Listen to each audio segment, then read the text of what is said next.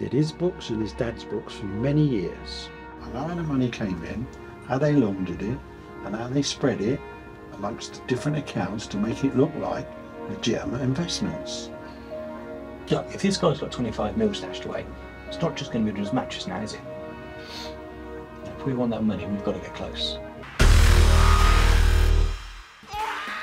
The captain of the Met Police wants a criminal to murder someone. For him, wipe the record clean. He'll kill my family. I'm trying to protect my family, surely you understand that.